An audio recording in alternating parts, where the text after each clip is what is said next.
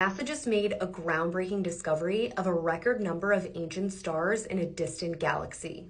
NASA's Webb telescope just discovered 44 ancient stars in the Dragon Arc. That's 6.5 billion light years away from Earth in the Able 370 galaxy cluster.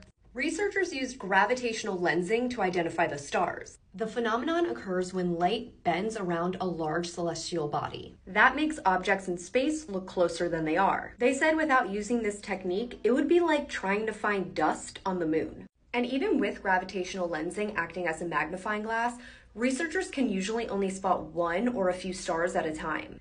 But the usually spiral-shaped Dragon Arc was turned into a hall of mirrors of cosmic proportions, allowing researchers to see dozens of stars at once. And a lot of the stars they found were red supergiants, which are the biggest stars in the universe by volume. And the galaxy they belong to is very old. It was formed when the universe was about half its current age, which is 13.7 billion years old. Researchers said observing stars like this will help them study dark matter in space, which they couldn't do with the handful of other stars they were previously able to observe. Head to the linked article to read more about this groundbreaking discovery.